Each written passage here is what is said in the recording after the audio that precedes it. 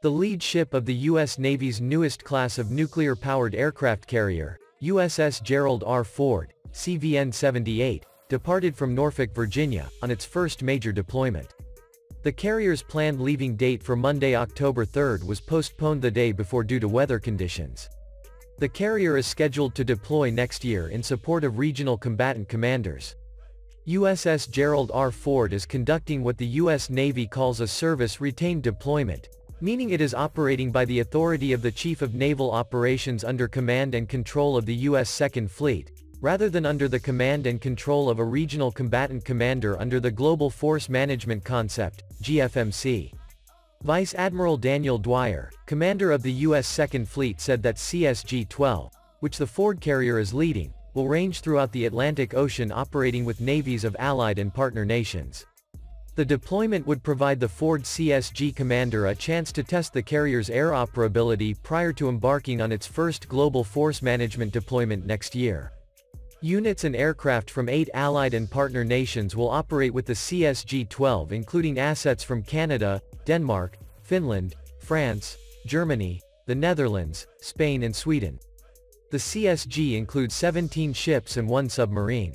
The Gerald R. Ford Carrier Strike Group, GRFCSG, deployment include Carrier Strike Group, CSG-12, Carrier Air Wing 8, CVW-8, and Destroyer Squadron, DESRAN, 2.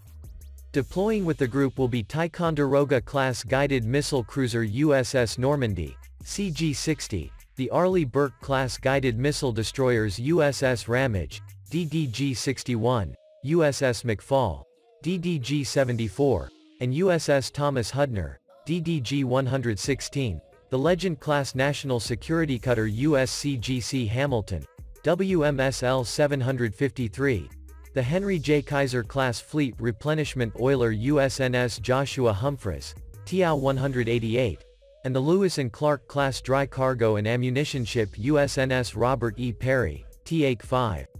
While deployed, the Ford CSG will conduct group steaming, air defense exercises, maritime domain awareness, long-range maritime strikes, distributed maritime operations, anti-submarine warfare exercises, as well as naval integration.